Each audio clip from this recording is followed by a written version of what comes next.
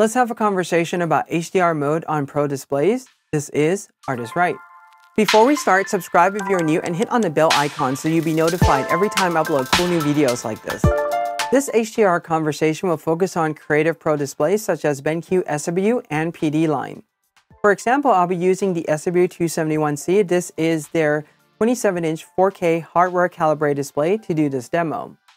If you look inside the display color mode menu, you will notice that there is an HDR color mode, especially on the newer release display. Sometimes you can go in and choose those HDR mode right away. Sometimes they are grayed out. When the HDR mode is grayed out, that means that the HDR is now a function of your computer operating system, and this applies to both Mac and PC. If you're running on a PC, well, it's a little bit smarter about HDR, and it will apply HDR when you have HDR appropriate content. I think part of it is because Windows doesn't do any color management from the operating system itself, so it doesn't really apply it until there is a source that has an HDR, and Windows can delegate that appropriately. On a Mac operating system, if you are running on a Mac with OS Catalina 10.15.4 or later, this includes Big Sur as well, the first time you plug in a display that's capable of HDR, well, Mac would automatically go in and enable HDR for you. The problem with HDR is this. You take a general graphic user interface such as Lightroom and the picture that I have here that looks really vibrant, has really great colors, and if we enable HDR on this, you will see right away that, well, the interface and everything look washed out, the colors just look much lighter, and it doesn't look good anymore. So here's the thing. The reason why this is happening is because our program that we're using, everything in our computer operating system is coded. The graphical user interface, the GUI, is made for standard dynamic range display.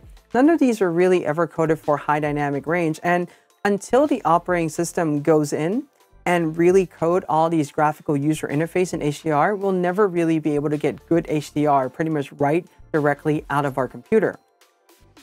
So you may wonder, well, okay, HDR. So if you're trying to do a calibration, should you enable or disable HDR? I already made so many videos on this, and the recommendation is to disable HDR, especially on a hardware calibrated display such as the BenQ SW line, because if you don't disable HDR, your validation will fail every single time. This is, again, because the interface is still in standard dynamic range and the programs are not really coded or designed to measure Rec 2020 color space. Now, with that out of the way, you may wonder, what about software calibrated displays such as BenQ PD line? That would be the same thing. Although, with that display, you will be using the calibration device software to run the calibration on your display. You can certainly try to calibrate in HDR mode and you will go through the process. It will pass most of the time, and you can still do a validation if you use a Calibrate, for example, Calibrate Display Pro or Calibrate Display Plus. You can certainly do that and validate the calibration, but again, that's not going to give you an accurate color or an accurate result by any means. So if you're doing color critical work on these Pro displays, the best thing that you can do is to disable HDR before you start any calibration process. All right, now with that in mind, you may wonder what this HDR mode is really for. In a very remote sense, you can use this HDR mode for content creation, but first let's talk about this HDR mode as is applied to content consumption, which is the easiest thing to really think about and to use it for.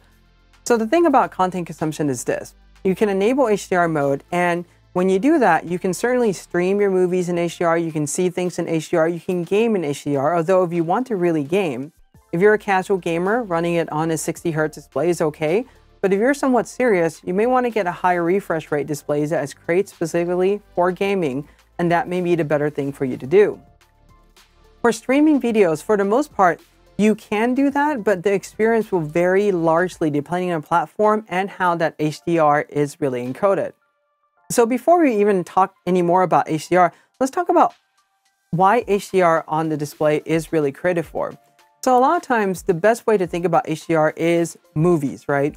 So if we take a look at a movie and the way how the movie has been encoded in HDR and everything, when they do the mastering of these movies, they would do it on displays that can go to as bright as 2000 nits. These are $40,000 display that we do not generally have in our studio.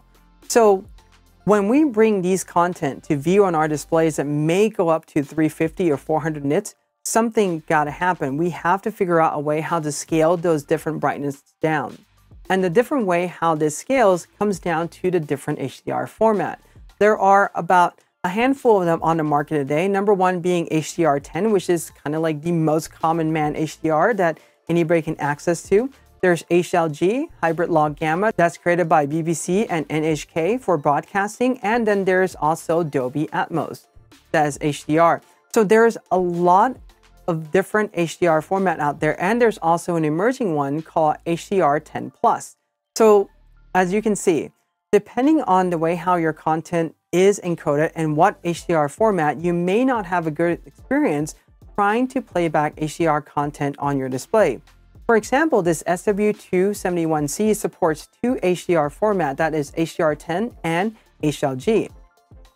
So again, depending on the platform that you use to do streaming, this experience can vary largely. Now, beyond this, let's talk about content creation, because the term HDR, high dynamic range, is used really interchangeably for all type of creative discipline. Specifically, I'm going to focus on two disciplines. One of them is photography, and the other one is for video pros or video work. So in photography, in HDR, what we think about them is high dynamic range image, which does happen. So if you are a person that use a big camera, a mirrorless DSLR, for instance, you'll be taking multiple frames with different exposure, and you'll be layering all together to create a 32-bit image that you can go in and pull different tonal back. That is pretty much a high dynamic range image. If you have a smartphone nowadays, guess what? The phone just does it automatically for you, and it pretty much compresses out and it looks really fantastic, really fast, right? That's really awesome. So if you are a photographer, does having an HDR display linked to your computer operating system at this point of time mean anything at all? Well, not so much, because as you found out, I could have this picture in HDR and I could go in and enable HDR mode on the operating system and everything will look washed out, and I'm not getting any more tones than I'm getting. And again, it goes back to the fact that everything, the fundamental of our computer operating system and the way how these software are coded right now, the graphical user interface is really designed for standard dynamic range. So until we have something that can support HDR from the ground up, you're not going to gain any benefit from that. So if you're a photographer, just disable HDR. It's not going to make any difference in what you do at all with image editing. All right, now let's talk about the video pros. This gets really tricky because technically a lot of these Pro Displays HDR function are created for the video pros, and you should be able to go in and master your content, for example, on this display in HDR10 and HLG right away.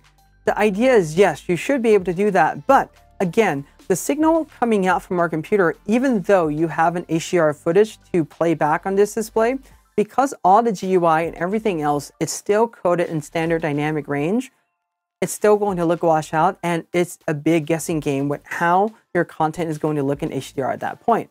So you may ask, how do you really go in and solve this problem? Well, the one thing that you can do is that you can get an external box made from AJA, and these external boxes that I'm showing on the display right now is giving you an idea for what you can do. For instance, you can run your laptop, and what you would do is you would get these external boxes, you would route the signal, the Thunderbolt 3 signal coming from your Mac or your PC laptop into this box, and then you would take the HDMI signal out of this box and plug into your display, enable HDR mode, and now you would be able to master your content in HDR. Now, mind you, I said master your content, meaning that you can view your content that was captured in HDR and play it back in HDR. However, the best thing to do is to do a full screen playback, because the graphical user interface is still going to be for standard dynamic range. So you're going to now be using this in a dual screen mode where you're doing a timeline edit on your built-in display or on another display, and then on the one that's capable of HDR with the properly routed signal, you'll be using that to pretty much view your HDR content, and that would be the way how you would go in and master your content in HDR for any creative video pros. Now, here's the thing. There are some out there that are doing HDR video, but for majority of the people that I meet, if you're just filming an event, if you're filming, for example, an ad for someone, for a majority of the contents are being created today, unless you're in Hollywood, none of them are really being truly mastered in HDR at this moment in time, at least from what I see anyway. So if you're a creative pro that does color critical work on your display, the best thing that you can do right now for all creative discipline is to go in and disable HDR. Now, if you happen to be a video creative pro, have an AJA box, or figure out a way how to get around this HDR mastering system for these display and be able to use that function, more power to you. But for majority of us, disabling HDR function is going to be the best thing we could do for our color management and color critical workflow. I hope that you find this conversation about HDR helpful and also educational. If you have any questions about this or comments, leave them below. Give this a like, subscribe, and hit on the bell if you're new. And remember, in art we trust.